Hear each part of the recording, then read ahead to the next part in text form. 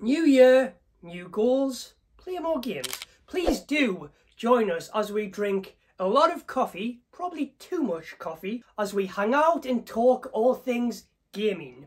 From the PlayStation 5, Nintendo Switch, Xbox, and in this episode, we're introducing the Oculus Quest 2. So first up, let's get our guest on the show and potentially a co-host moving forward for future episodes.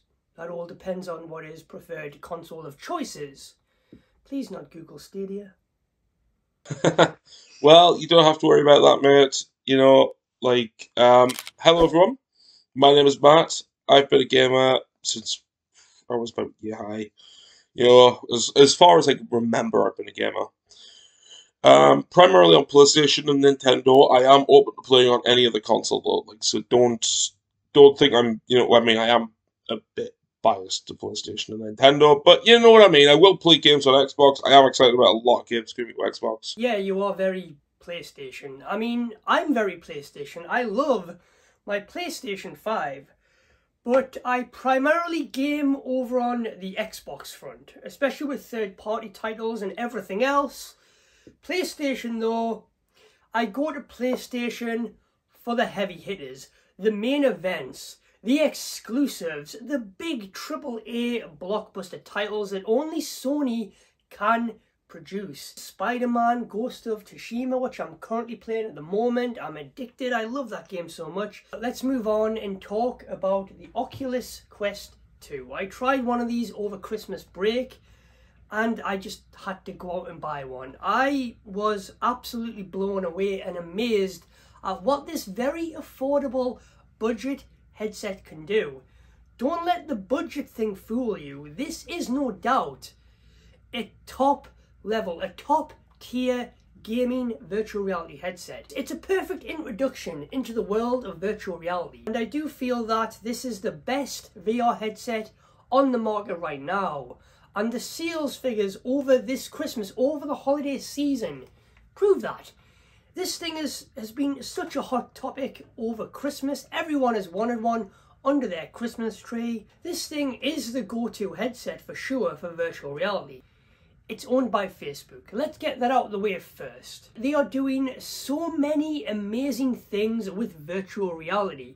They pretty much own all of the major VR studios and have created a metaverse, as it's known as, with so many games and apps available for you to buy and download and play and just explore this whole virtual world, this incredible, rich, immersive world with this headset. Basically, this thing is as close as it's going to get to Ready Player One, and that definitely shows that isn't a bad thing. As soon as you put this on, you're sucked in. You know you have just entered something special. You know you are in for a treat, a virtual reality treat, because this thing it's mind-blowing. So many games, so much content and apps on offer with this thing. And it feels like a community-driven device as soon as you put this on. You can have party chats with your friends. You can play online with a bunch of people also playing VR. You can go to the cinema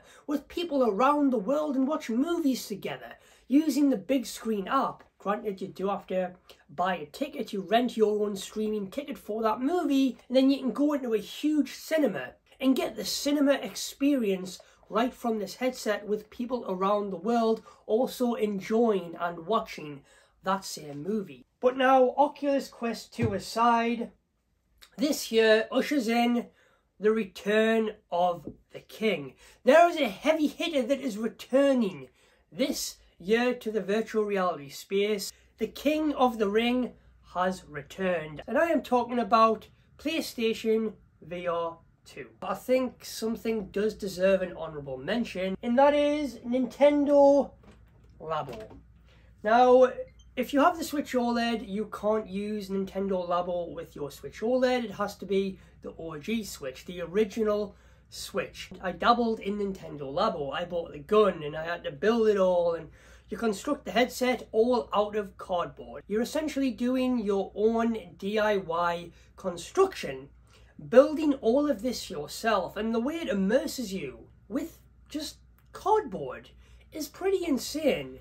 It isn't great, it's fun for about 5 minutes, and then it goes in the cupboard, never to be spoke of or used again. Everything clicks together in its own slot with this just cardboard pieces is incredible. Nintendo done a phenomenal job.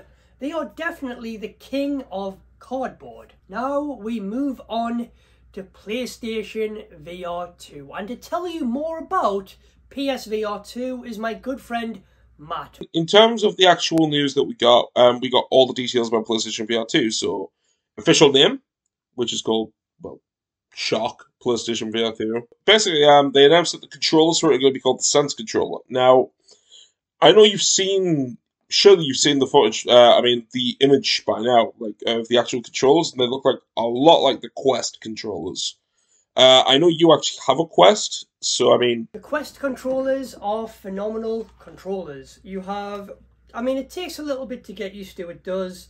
And it's just like your traditional controller. You have the A, the B, the Y, and the X button. And you have your analog sticks here as well, your thumbsticks. You hold it like this. You have the Oculus button here, which takes you home. You long press that to go home out of a game.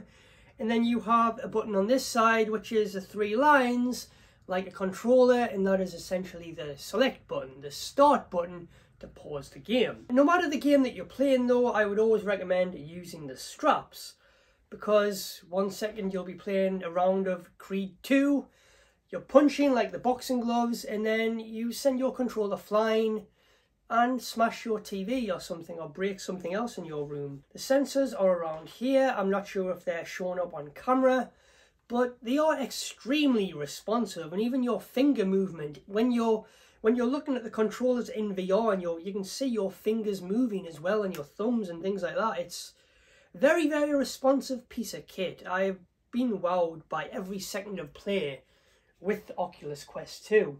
Yeah, well, basically what it is though, the controllers themselves, they actually have some of the features of the DualSense built into them. You know, they've got the adaptive triggers, they've got the haptic feedback as well.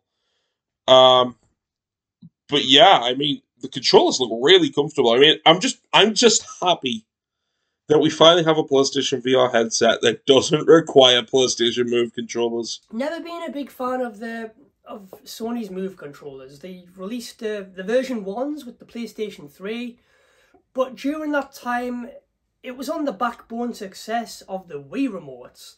And they were phenomenal controllers by Nintendo. And of course, Sony tried to copy with the Move controllers, and you could tell it was just trying to copy off the Wii remotes, off their success. The controllers.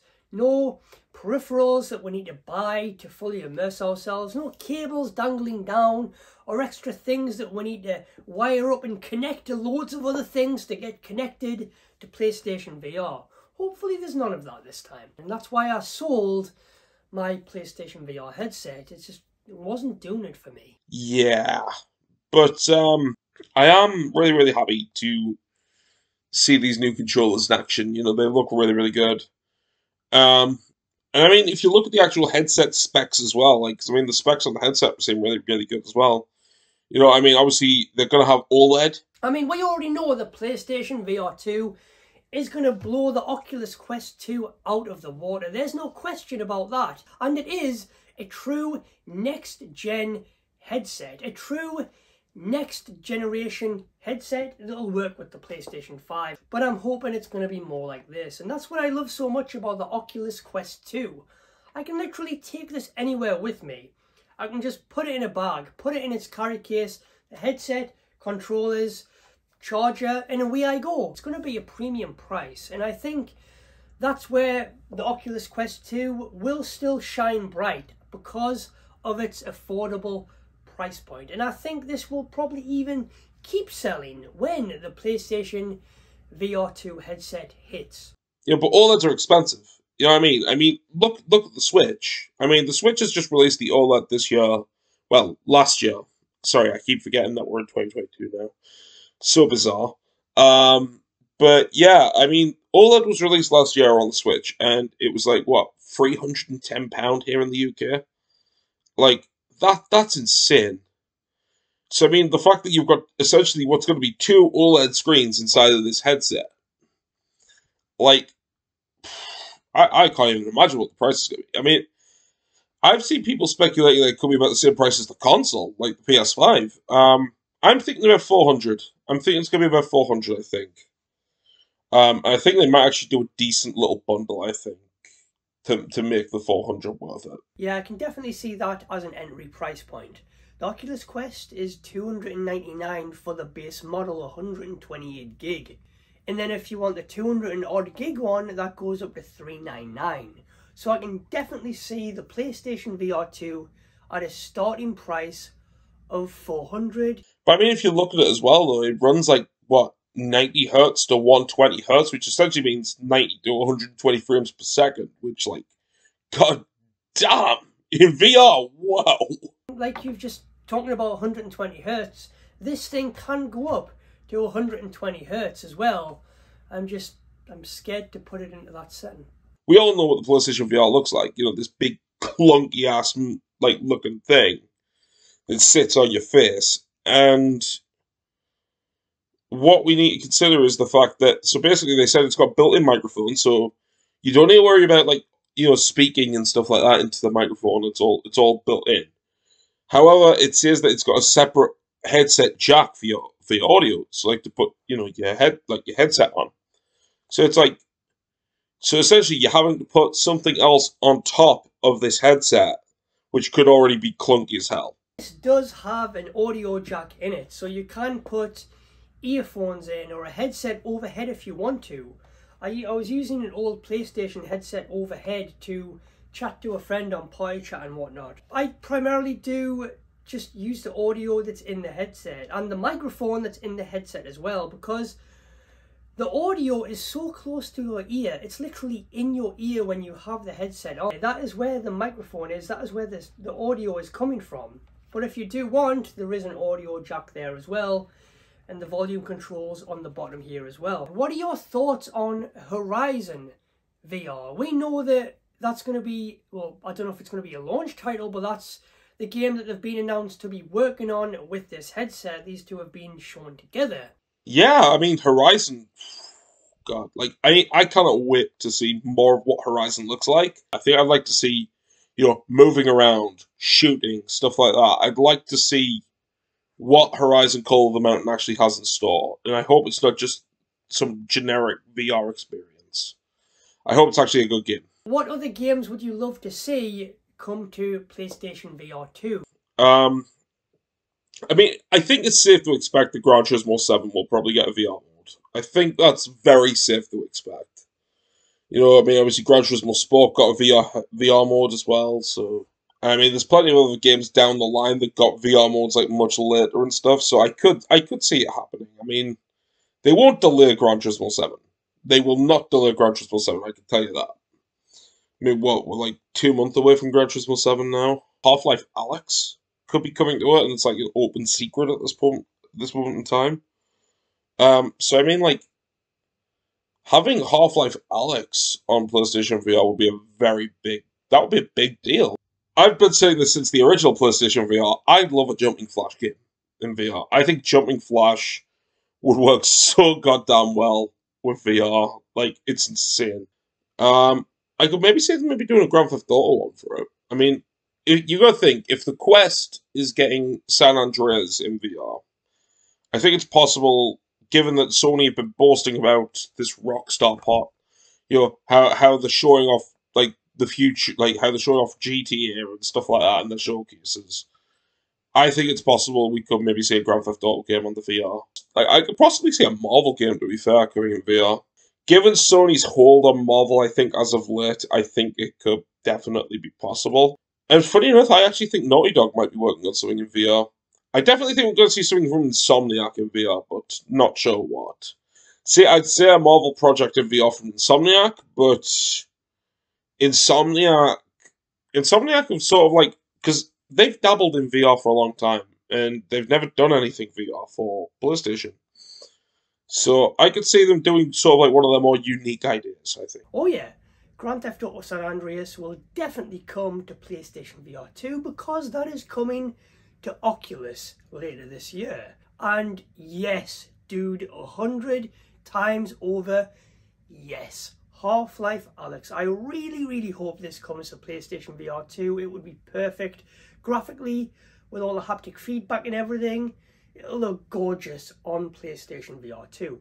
That was meant to come to the Oculus Quest. I don't know if it was there for the first Quest, but I've looked for it on the store and it's not there.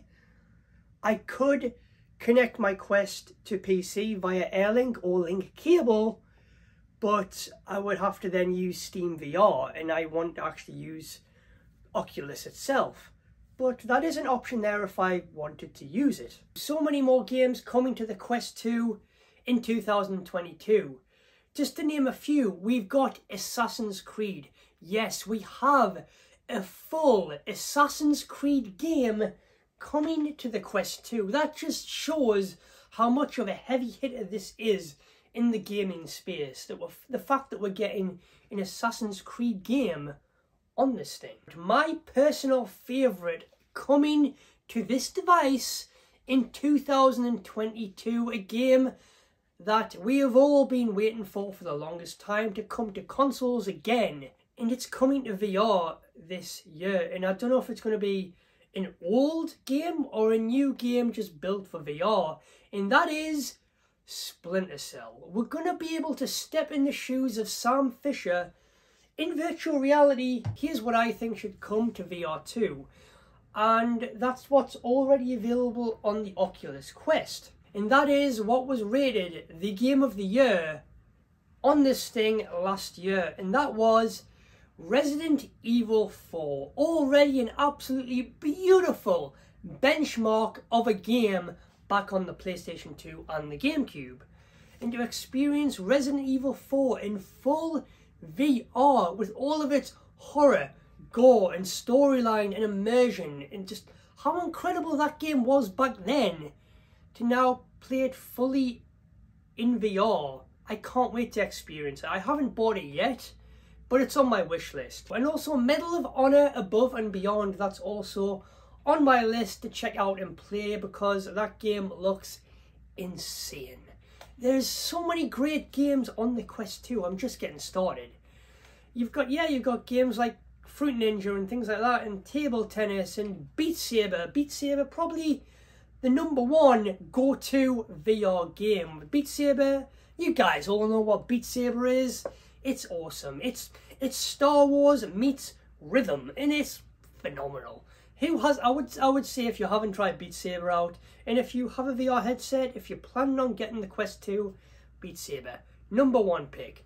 Vader Immortal as well. I've got that, haven't tried it yet, dying to try it, to be fully immersed in the Star Wars universe and to wield a lightsaber as well. It's going to be incredible. So there is so many games that I cannot wait to dive into on this headset. And I'll talk more about this and its games in future episodes as well. But for now, Matt. Thank you very much, JD, for having us. I hope we can do this again sometime soon, like maybe next week. You're very welcome, Matt. Thank you so much for coming on and rambling with me about PlayStation VR and everything else coming. It's been a pleasure having you. Thank you so much, and I hope you guys have enjoyed having your cup of joe along the way as well. Anyways, guys, I'll see you next time. Until next time, guys.